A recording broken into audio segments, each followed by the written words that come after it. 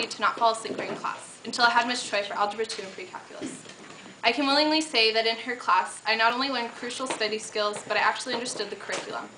With a strict attitude towards math and a carefree spirit in life, I was easily drawn into her appeal as a teacher and a human. Miss Choi is the only math teacher who has given me an A in math. I can recall her ambidextrous hands, always flowing along the whiteboard swiftly and elegantly as she explained our next lessons.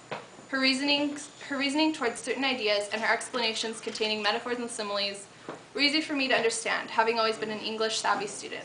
All that I can hope for in the future is that I have another teacher like Miss Choi, a well-rounded, free-spirited math teacher. And then in the future I left it blank because I ran out of time and I really don't know what I'm going to do in the future. But I'm going to graduate high school and go to college and live on campus.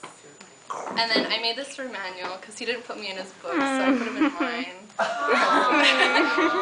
Because he knows I hate him, but not really. And that's it.